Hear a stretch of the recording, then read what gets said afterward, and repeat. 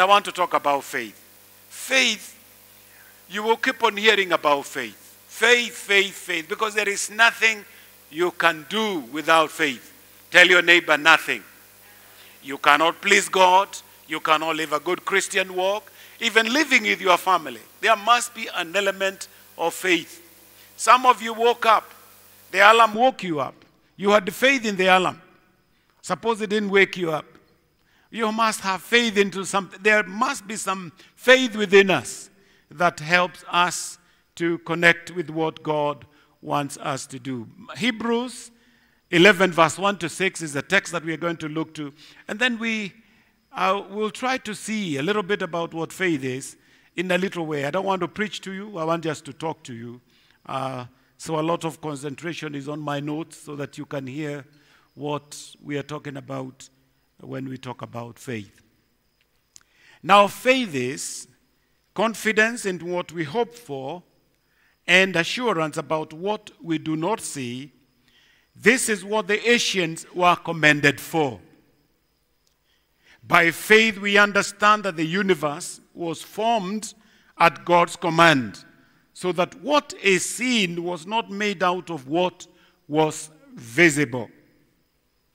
By faith, Abel brought God a better offering than Cain did. By faith, he was commended as righteous when God spoke well of his offerings, and by faith, Abel still speaks even though he is dead. By faith, Enoch was taken from this life so that he did not experience death. He could not be found because God had taken him away. For before he was taken, he was commended as one who pleased God. Verse number 6. And without faith, it is impossible to please God. Because anyone who comes to him must believe that he exists and that he rewards those who earnestly seek him. I'm talking to people that have heard about this text many, many times. But let's see whether we can get something or we can add on to the knowledge that we have. We wake up, even sitting on where you have sat, actually it has taken faith. Can I tell you for sure, the chair you're sitting on does not weigh the same weight that you have. But you sat on it. You did not lift it up fast, weigh it a little bit, but you just came and just sat. Because you have faith. And so on. And there are so many things that are going to happen now, here, because of faith. When I was coming, I turned the corner and I saw 3 vehicles running very fast, so I stopped. I normally like observing so that I can also ask myself, ikifunga nitapigia kona wapi? Faith, by faith. Coming all the way to church, by faith.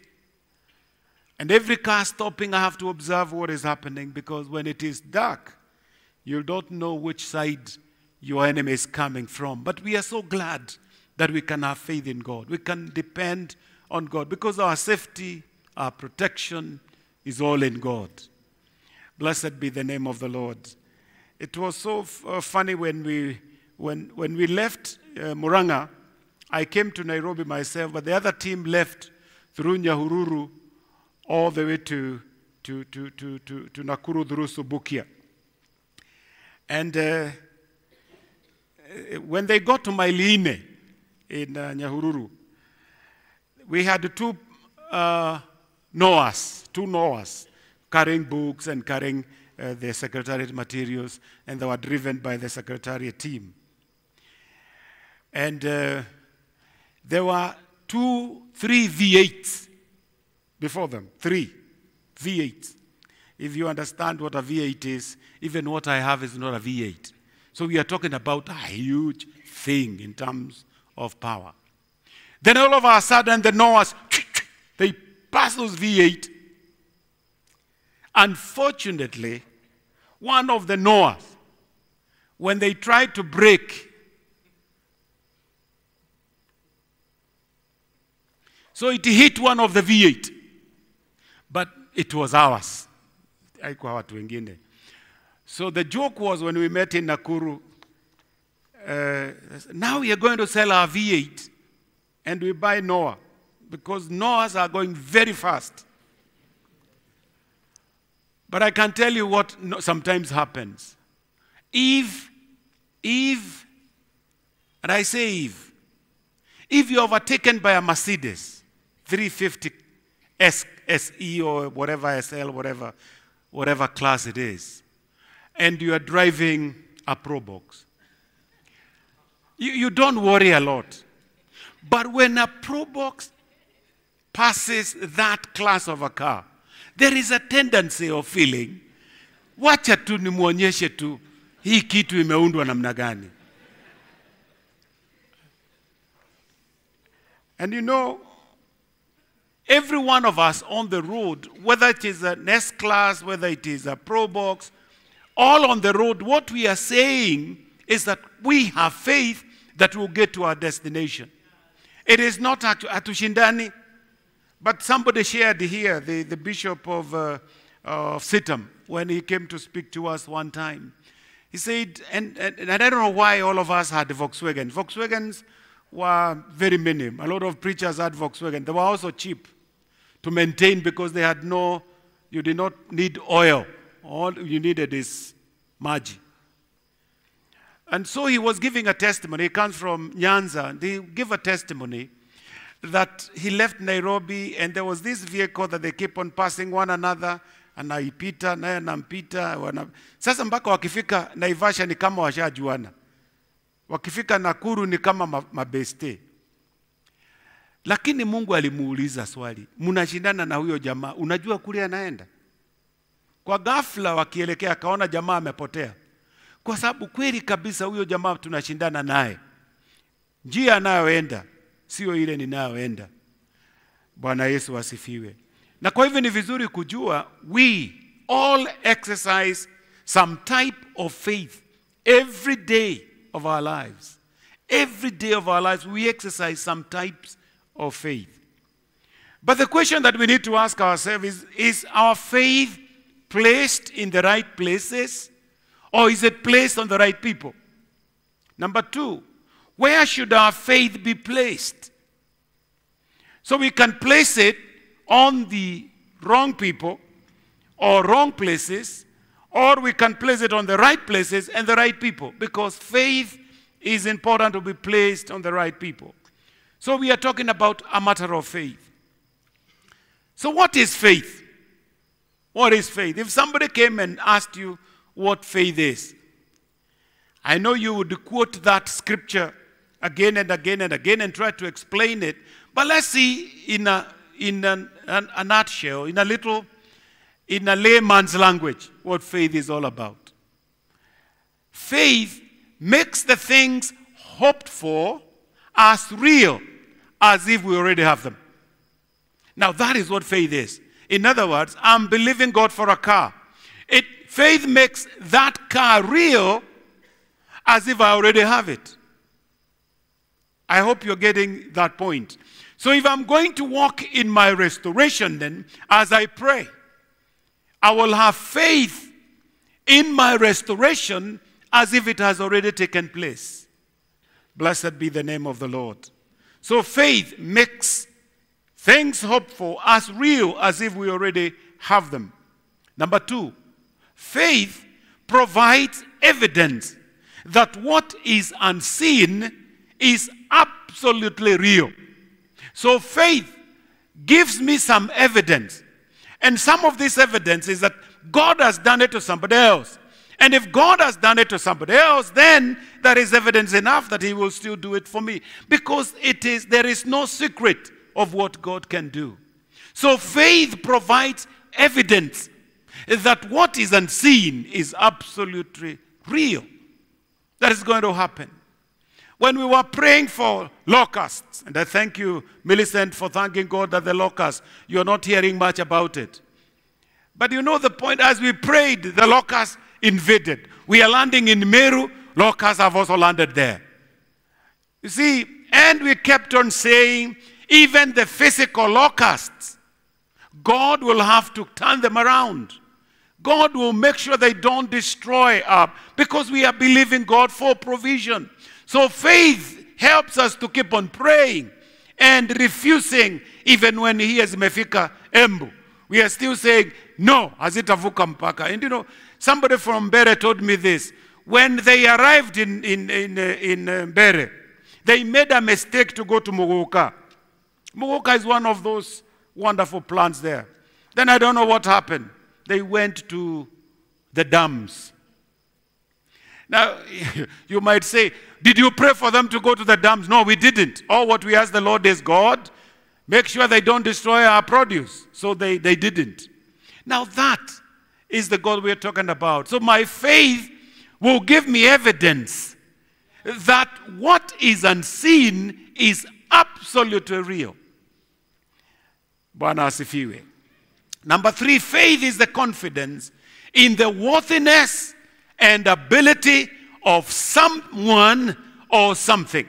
So if I have faith in God, it's simply in, I know he's worthy. I know that he is able. I know the power that he has.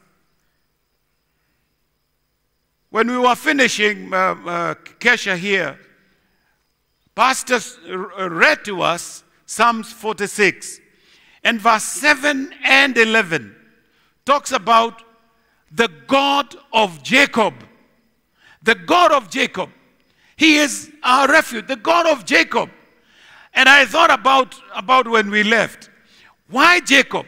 It's because Jacob, all what he got was a blessing. He had faith in God and his father blessed him. What a power of blessing. That God of Jacob, once he blesses us, we can have that confidence that the God that we trust in, what he has said about you, will come to pass. Number 4, faith is setting your heart on the object of your hope and your confidence. So I'm going to set everything that is within me on the faith that I have in God. Everything that is within me, I'm going to have it. My object of my hope and my confidence, I will set it into my heart so that everything around me, if you cut any part of me, will speak about the faith that I have in God. Now that we talk about the object of faith, you see there are some inadequate objects of faith. Inadequate. For example, science and technology. You know, yesterday Google lied to me. Google ni muongo.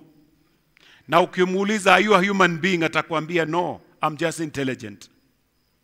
But he lied to me. From my house, there was somebody who had a party 15 minutes from my house. So they told me, get to Kigwa, get to Northern Bypass, and then kept quiet. Then I drove. It was 15 minutes. So where 15 minutes ended, he started speaking again. He says, now, turn around, you're going 2 hours and 15 minutes to your destination. I stopped. I called the person I was going to. How? 15 minutes now is 2 hours, and he told me, you passed it. So Google lied to me. And Google can lie to you too. So I will not have faith in Google. Because Google can lie to some of the time. Google has told me to go on the left, when actually where I'm going is on the right. There is no road on the left. I have to say, potelea mbali where Google, taingiria hapa. And then when you enter, ni kama alijua utaingiria pale, anakuambia, now continue 6 kilometers. Science and technology, putting our faith on science and technology is a wrong object.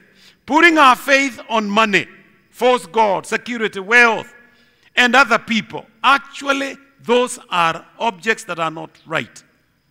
That kind of an object is not right. Even putting faith on ourselves.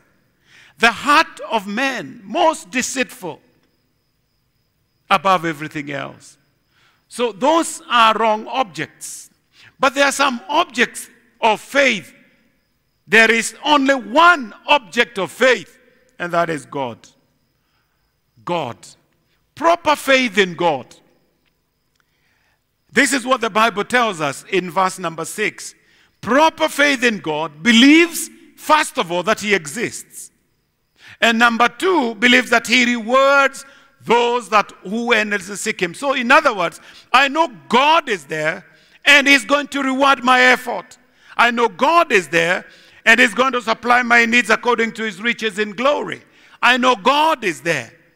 I know God is there. And I have faith that what he has promised he's going to do. That's a little bit about what faith is.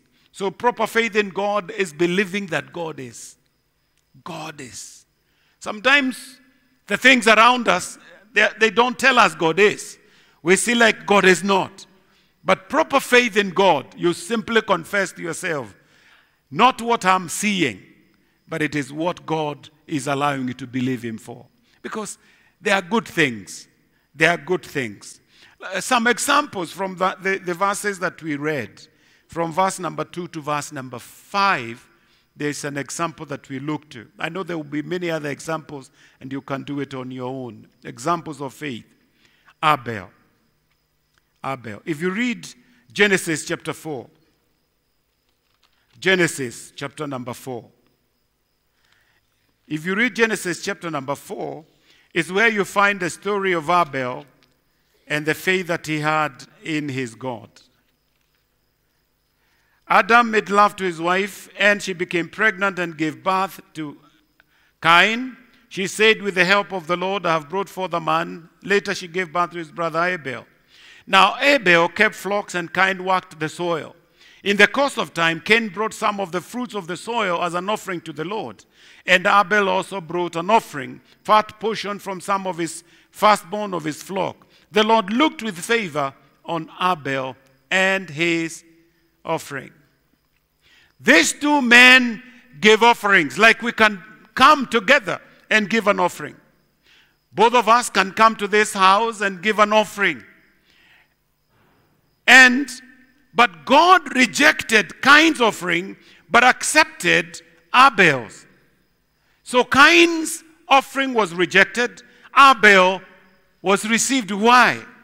Hebrews 14 verse 4 says, Abel gave his offering to God by faith. In other words, if we give without faith, our offering to God, if we give without faith, our service to God, if we give without faith, our ministry to God, if we give without faith, it will not be accepted. That is simply what I'm saying. Because it is the matter of the heart. Cain offered some carelessly, and it showed his heart. Abel offered the first in faith, showing his heart. Cain made sure everything else was taken care of, so he kept the first of the crops, then gave God what was left. So Cain's faith is in Cain, not in God. But Abel, his faith is in God. Abel had hope and confidence in God that he would take care of him with the little that has been left. So when I have faith in God, everything that I do it in faith. While in Murang'a, I reminded the Kikuyus that now that we are getting back to our culture, that we used to sing a song long time ago, which used to go something like this. Our weddings are not a matter of mutugo. Our maruga, our festivities, are not mutugo, are not just, but it is God. We do it because of God. Everything that we do it because of God. Now, what do we learn from Abel about faith? That faith is a matter of the heart. Faith is a matter of the heart. Cain knew God existed, talked about God that existed, knew from his parents that God existed, that he had even kicked them out of the garden. He knew all this. Cain knew all this. But Cain did not trust God. You see, somebody said in Kenya today, everybody is born again. I've never had a politician who is not born again. They all say, Bwana asifiwe. Bwana asifiwe. They like that, you know. But you see, true, Bwana asifiwe, because everything that has breath should praise God, which is true. But they behave like they are born again. It is the language that they know. I hope you are following what I'm trying to bring to you. Faith is a matter of the heart. Cain did not trust God. He knew God was there, but he didn't have any hope. He didn't have any confidence. He didn't have any faith in God. He made an attempt at faith, but his heart wasn't in it. He gave an offering because others used to do it. But Abel knew that God existed. Abel knew that God rewards. And his action showed it. He gave the best. He was willing to place his faith, to place his future in the hands of God. That we can place our future, we can place our lives in the hand of God, because in the hand of God it's safe there. It's safe there in the hands of God, even when things are not going right. Secondly, your faith is a matter of your heart. You may believe that God exists, but he may not be the first in your life. So where is your hope? Where is your confidence? Where faith is? Where is your faith right now? Who is your hope? Where is your hope? Who or what are you trusting today? How about your future? Is it in yourself? Is it in your abilities? Is your life a testimony of faith in God? Who has your heart today? Moyo wako uko na nani? Because that's what faith is all about. What can we learn from Abel? Faith is a matter of heart. Your faith is a matter of heart. So that is Abel. The next person we can learn about is Enoch. We find Enoch in just a few verses of Genesis. He is found in the human family tree. He falls between his father Jared and his son Methuselah. But he is unique for two particular reasons. He is described as a man, unlike any other in this passage, that walked with God. And he is only one of the two men who ever did not die. Hebrew gives us a little more insight into Enoch's life. Enoch went straight to heaven because he pleased God. This happened by faith. Enoch walked with God by faith. And the Bible says he pleased God because of his faith. In other words, we can walk in God.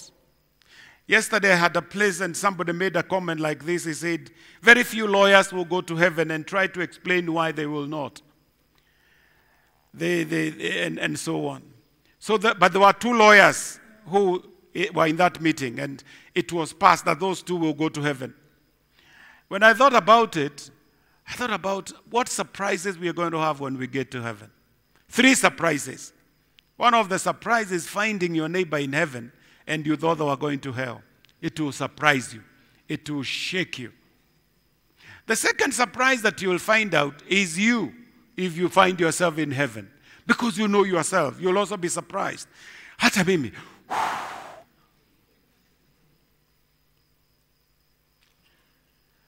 But the other surprise you will find is that heaven is real. It will surprise you. Because some of us walk like heaven is not real. I was telling someone, heaven is so real, the only thing that we don't drive cars there. But it's so real that anyone who has decided to live in a mansion, everybody will be in one. It's only one singer who sang a song and we have cancelled it, because how can you pray to the Lord to put you a cabin in a corner somewhere? No, I need a mansion. Yeah? Because the mansion are the ones that we are promised, not cabins at the corner. Cabins at the corner. He pleased God with his faith. So what are we learning from Enoch? We are learning this. Faith affects our walk. Now, if you have faith in God, does it affect your walk? Or are you born again in church and then when you leave you're not? Are you born again in church with other Christians? When you get into your house you're not? Do you honor others out there, but when in your own house you don't honor those people that are there? Faith helped Enoch walk with God. He lived every day of his life with a total, absolute confidence in God. Where we place our faith in affects our walk. When we have faith in ourselves, it affects the way we live. We live for ourselves, selfish and uncaring for others. We are the object of our affection, and we do anything to protect our affection. We are our only hope, so we have got to do whatever it takes. People who only have faith in themselves, they will do anything to remain where they are. They don't care whether people die or live because they are living for themselves. When we trust in God, God who disciplines us, God who judges us, when we live in a way that keeps us from that discipline and judgment, then even our life will portray the same. We are able to live in this world where there are those evils if our lives are affected by the faith we have in God. You look at a person who has faith in God, then you know this person has faith in God. You know, I think it was also yesterday I was talking to someone and I said, my father loved God.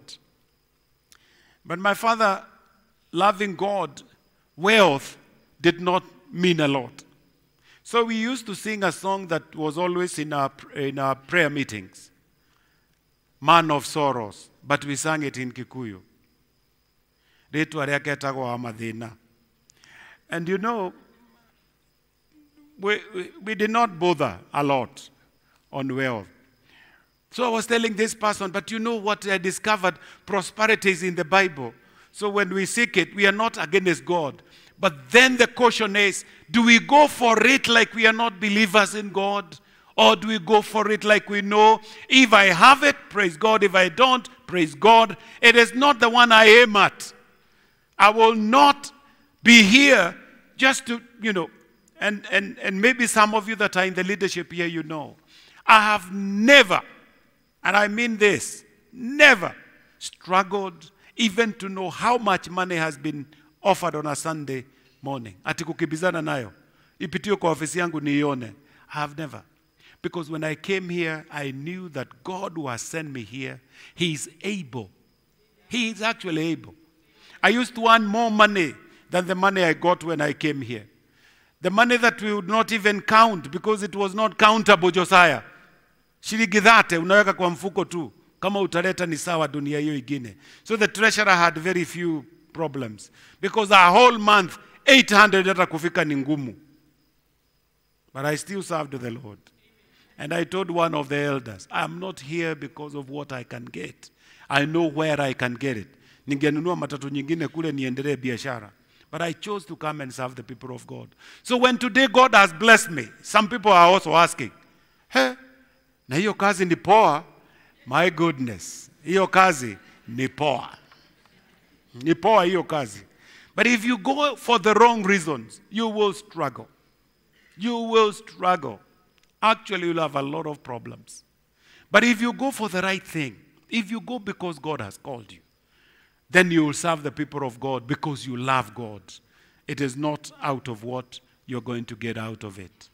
Blessed be the name of the Lord. So faith pleases God. Your faith has to please God.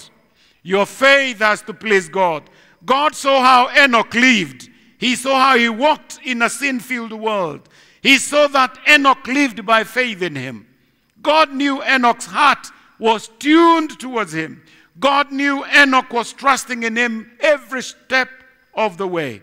And that pleased God. Our dependence and confidence in God pleases him. He loves to see us living by faith and not by sight. He loves to see that our hearts are totally committed to him and his ways. He loves to see us react to life with confidence and hope in him. Hope in God. So biblical faith, or true biblical faith, is confidence in the worthiness and ability of God. It is setting your heart on God. It is knowing that what has not yet happened is good. It is good as done in God. In other words, I know that even what has not yet appeared, it is good as done because I have faith in God. Hallelujah. Yes, is your heart set on God? Is your faith affecting how you live? Is your faith pleasing God? Because we are saved through faith. Sometimes our faith is tested. Things happen in life that test our faith. Our confidence in the worthiness and ability of God is tested. Setting our hearts solely on God is tested. Believing that what has not yet happened is as good as done is tested. You get tested all around yourself. You get tested. What do we do to know when we face the testing of our faith? What do we need to know? We need to know that the testing of our faith is going to happen. We have to expect the testing of our faith. And this is one of the tests of our faith happening to us, even happening to me. Whoa! Haya, wacha nijaribu kumaliza. Hallelujah. Testing of our faith is going to happen. There is no way around it. Because we are going to get sick, we'll be tested. We are going to have accidents that will happen, and we will wonder, why, God? It will be tested. We are going to face tragedies. They're going to happen to us. We are going to have hard times. It is going to test our life. We are going to face hard times. Satan is going to fight against us. The world is going to fight against us. Your faith is going to be tested. That will come. If you're not in it now, you're going to get into it. If you're not coming out of it now, you are just about to enter into it. Blessed be the name of the Lord. So we need to know that our values will determine our reactions to the testing of our faith. Hallelujah. Oh, man. Sometimes you want to finish and you don't know how to finish. But we can finish there by saying, yes, we'll be tested. Everything that we have will be tested. But why are we having this testing? It's because the purpose of testing is of our faith. So that we can build our confidence in the worthiness and ability of God. Number two, so that it can assure our hearts that God is sufficient.